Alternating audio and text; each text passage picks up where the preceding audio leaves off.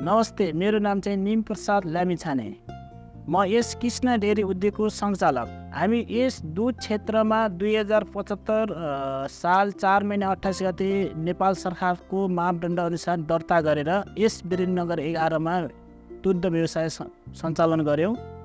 र दुग्ध व्यवसाय सञ्चालन गर्दाखेरि हामीले सुरुमा चाहिँ किसानहरूबाट चाहिँ जोडिन गाह्रो भयो र हामीले अब एकजना आफन्त मान्छेबाट 5 लिटर दुधबाट स्टार्टिङ गरेर यो व्यवसाय सञ्चालन गर्दै आयौँ। पहिला चाहिँ हामीले साइकलमा चाहिँ मार्केटिङ गरे दुधलाई बिक्री वितरण गर्दै आएका थियौँ।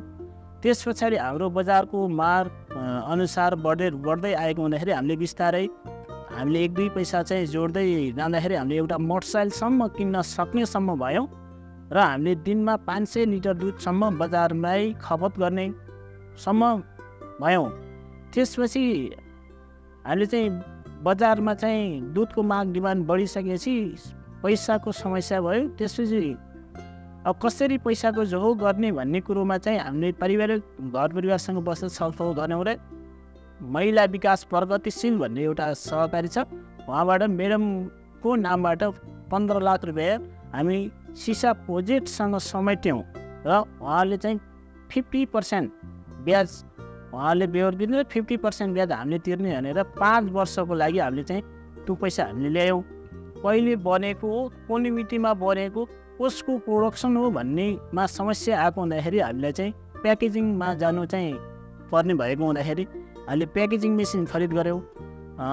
एकदम न्यून स्तरको किसानहरूलाई चाहिँ हामीले 1 लाख रुपियाँ एकजना किसानलाई दिने गऱ्यौँ र उहाँहरूले चाहिँ आफ्नो दुध बेचे बापत महिनाको 20,000 रुपियाँ डेरी उद्योगलाई बुझाउने, बाँकी पैसाले आफ्नो चाहिँ घर खर्च र आफ्नो परिवारको समस्या समाधान गर्ने भनेर एउटा घरमा 2टा भैँसी अनिवार्य हुनुपर्छ भनेर हामीले चाहिँ त्यो एउटा प्लान गरायौँ।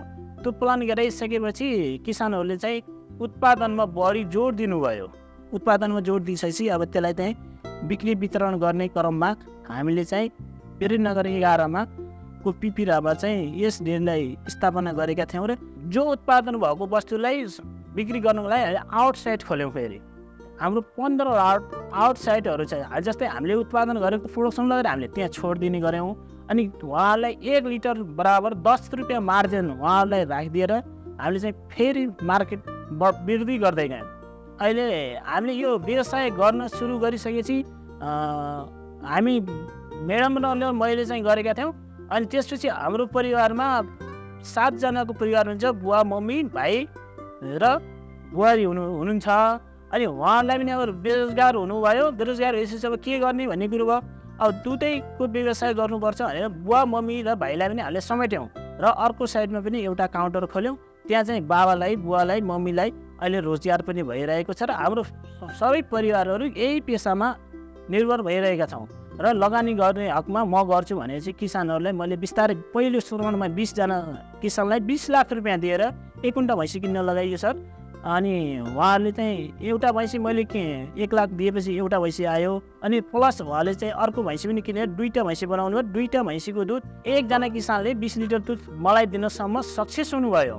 यस प्रदेश सरकारबाट चाहिँ अहिले 40वटा भैँसीसम्म किन्ने भनेर प्रदेशको योजना पारेर अनि नेपाल सरकारबाट पनि केही सपोर्ट भएर अहिले फेरि थप 40वटा दुना भैँसी ल्याएर चाहिँ किसानहरूले पालिरहनु भएको छ। र त्यो दुध पनि हामीले चाहिँ अहिले ल्याएर निर्यात गरिरहेका छौँ। अनि पछिल्लो चरण जो कोभिड भयो, कोभिड भइसकेपछि अब खानुपर्छ है, स्वास्थ्यको लागि दुध चाहिँ राम्रो हो भन्ने भइसकेपछि अहिले चाहिँ बजारमा दुध बरु एक छाक खाना नखाएर भए पनि मान्छेले दुध चाहिँ किनेर आधा लिटर 1 लिटर चाहिँ लगेर दैनिक रूपमा खाएको चाहिँ देखिन्छ बजारमा।